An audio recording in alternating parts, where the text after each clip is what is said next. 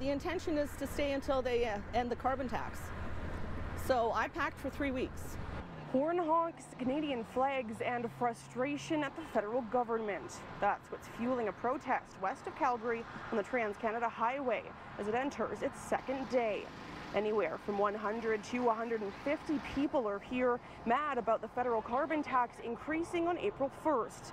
Met by almost as many RCMP members, including the tactical support team, keeping an eye on protesters.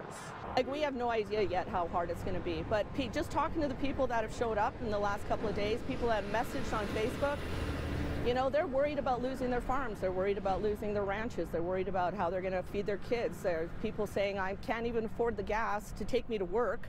There are a couple campers scattered throughout the area with people saying they intend to stay here as long as they can. It's been described to me as a family reunion where it's actually acceptable to talk politics.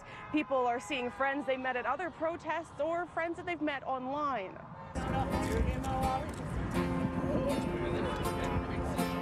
Some things you can't explain, even though they happen every day. Support from people driving by was constant throughout the day. Around a third of the semi-trucks driving by honked in support.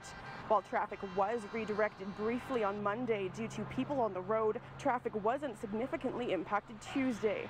Alberta Premier Danielle Smith issuing a reminder that blocking traffic isn't allowed. I'm just asking people to accept that we have a Critical Infrastructure Act in place, and I don't endorse it when left-wing activists want to block bridges and roads, and I don't endorse it when people who are opposing carbon taxes also want to block bridges and roads. RCMP saying the protest so far has been peaceful with no tickets issued. Our approach right now is to identify if there is an issue, whether it's someone driving slow or dangerously, and to provide warning and education first, and then the next step, of course, would be enforcement. He also said that some officers have been removing their name tags from their uniforms as photos and videos of the officers involved have been circulating online.